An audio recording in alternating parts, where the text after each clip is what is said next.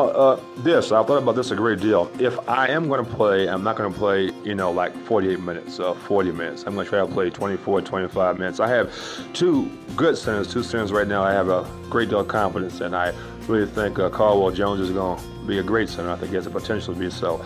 I want to have a chance to work with him as much as possible and give him a chance to play as much as possible. If I'm playing, they can play forward and center. And I'm going to try to play about 24, 25 minutes a game unless it's needed to be for more.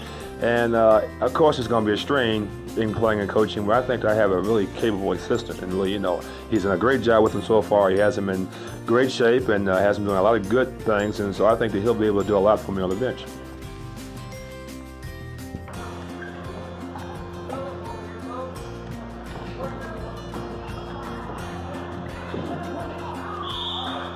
I've been known to have many problems with coaches, alleged problems, so to speak.